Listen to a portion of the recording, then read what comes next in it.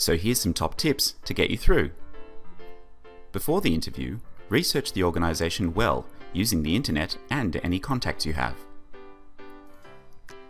These days it's critical to ensure your LinkedIn profile is up to date with your career history, qualifications, as well as your skills and interests. It's also worthwhile ensuring you have at least a few recommendations from former colleagues or clients. You can also expect that an employer will do a Google search for your name before hiring you. If you have anything alarming publicly visible, make attempts to have it removed.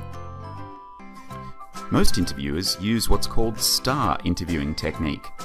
They ask candidates to describe how they've dealt with challenging situations and tasks. They're listening to hear what actions you took and what results you got.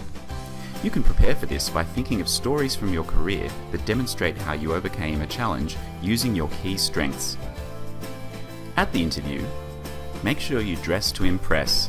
Shine your shoes too. When you meet your interviewer, make eye contact when you introduce yourself and have a firm but not tight handshake. Answer the interviewer's questions with honesty and confidence. If you've thought about which stories you can tell to highlight your strengths, it shouldn't be too hard. Remember, interviews are meant to be two-way, so make sure you ask questions about the role, the team you'll be joining, and the organization's goals.